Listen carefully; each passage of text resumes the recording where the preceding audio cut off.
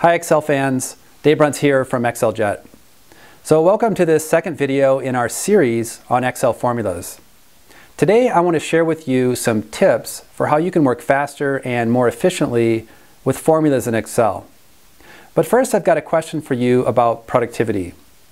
Have you ever thought about how many hours are wasted in companies all around the world every week as people struggle to use formulas to solve basic problems? It's a big number, right? Every day, intelligent people are trying to use formulas to solve problems like, how can I combine the data in this table with the data in this table? Or how can I extract the first name from this list of 10,000 names? Or how can I count the number of cells that contain just this one product code in this huge list of 20,000 orders? Or how can I adjust these 500 dates so that they all end on the last day of the month? These are just ordinary, normal problems, but they aren't that easy to solve in Excel. And the reason is pretty clear, right? Nobody gets solid training in Excel formulas and functions. It just doesn't happen. People learn Excel on the job, and for pretty basic things, they do pretty well. But when the problems get more complex, they struggle. Because Excel is a beast of an application with over 400 built-in functions. So just being aware of the 50 or so functions you might use that are useful to you is a major challenge. But if you use Excel at least a few hours a week, and unless you're already an Excel guru, then it's also a big opportunity. When you take time to strengthen your skills with Excel formulas, not only can you do your own work faster and more accurately, but you become a more valuable asset to any company. When you're good with Excel, people will seek you out for help, and you'll automatically have conversations with people that you might not talk to otherwise. Also, you'll be recognized as somebody who contributes to productivity. And every good manager loves and will go out of their way to protect productivity. The bottom line is that investing in yourself to get better with Excel's formulas and functions can pay you back again and again. Okay, so now let's do some Excel training. Next, I'm going to run you through a great list of formula tips that you can use to save time in Excel today. Okay, so here we are in Excel, and now I'm going to take you through more than 20 tips to help you save time and work faster with Excel formulas.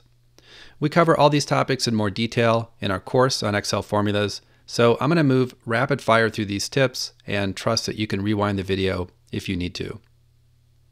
So when you're entering a formula, you can use autocomplete and tab to enter the formula.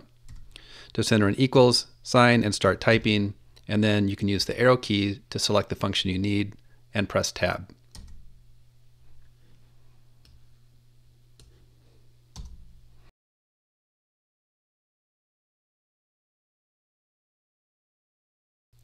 Notice that you don't need to enter a closing parentheses.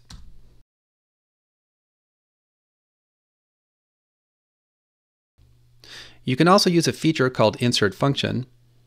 There's a button next to the formula bar, or you can use the shortcut Shift F3.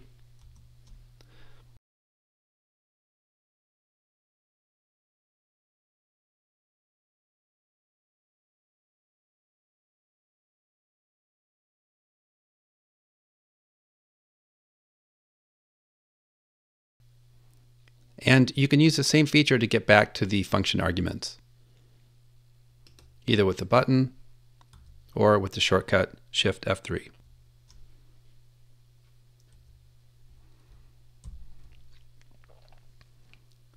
Once you have a function entered in Excel, you can use the function screen tip window to select the different arguments. If you find the screen tip window is blocking something you want to see, you can just move it anywhere you want.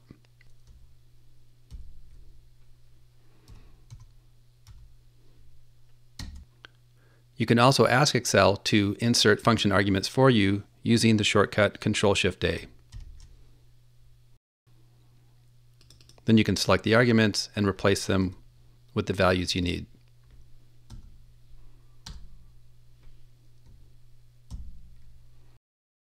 When you're entering functions that require multiple references on the worksheet, you don't need to use a comma if you hold down the Control key on Windows or the Command key on the Mac.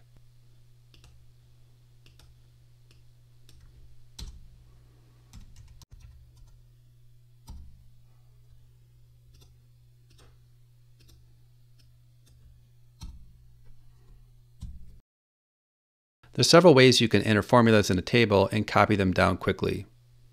First, you can select all the cells, enter the formula, and then use Control-Enter, or you can enter the formula and double-click the fill handle, or you can enter the formula, select the formula and the cells below, and use the shortcut Fill Down, which is Control-D. You can also convert a table to an Excel table using Control-T, and once you have a table, when you enter a formula, Excel will automatically copy that formula down. You can use a shortcut for AutoSum to quickly enter sum functions for multiple rows, multiple columns, or for an entire table.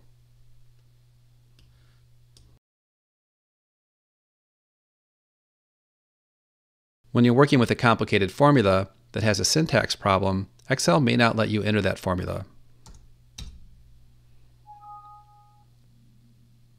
As a workaround, you can temporarily convert the formula to text with a single quote, and then come back later when you have more time and fix the problem. You can quickly see all the formulas in a worksheet using the keyboard shortcut Control+Grave. You can use this shortcut to toggle all formulas on and all formulas off. You can also use GoToSpecial and formulas. This will select every formula in the worksheet. On Windows, use the keyboard shortcut F4 to toggle through absolute and relative references, and on the Mac, use the shortcut Command-T.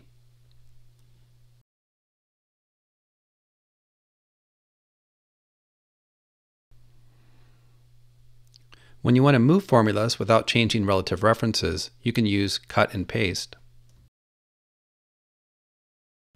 Or you can use Drag and Drop.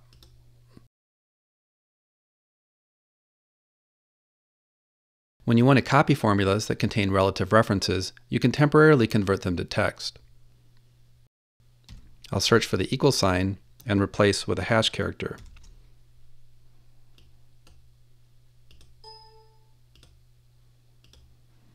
Then I'll copy and paste the formulas. And then I'll reverse the search and replace, looking for a hash character and replacing with the equal sign. Now all formula references are unchanged. You'll often want to convert formulas to values. A simple way to do this is to use Paste Special with the Values option. Select the formulas, copy, bring up Paste Special, and choose Values. Then you can delete columns that you no longer need.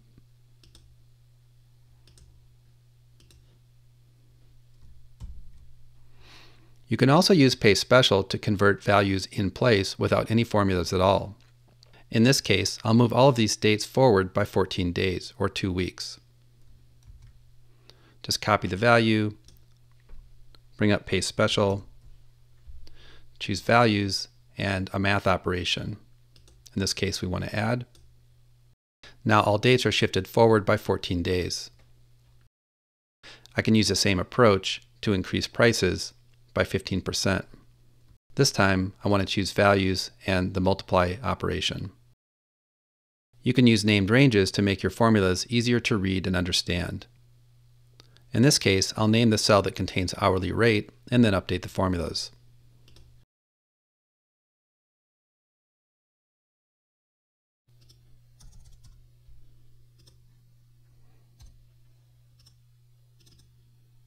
If I undo that,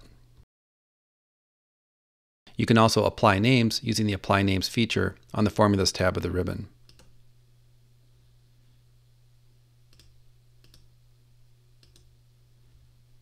To understand a more complicated function, you can use F9 manually, or you can use the Evaluate Formula feature. To use F9, work from the inside out. Here we'll use F9 to evaluate today. Then we'll evaluate the year frac function. And finally, we'll use F9 to see the result of the int function. Evaluate Formula is on the Formulas tab of the ribbon. Each time you click Evaluate, Excel will solve one step of the formula, working from the inside out. Okay, so that's 20 tips to help you work a little faster with Excel formulas. Give these tips a try and save a little bit of time in Excel today. All right, so I hope you enjoyed that training. Make sure you download the worksheet that I used in the video, which is attached below, and give those tips a try. I'll be back in a couple of days with the third and final video in this series on Excel formulas, so watch for an email. And in the meantime, we'd love to hear from you about your experiences with Excel formulas or anything in this video, so use the comment area below to leave your thoughts. I'll see you soon in the next video.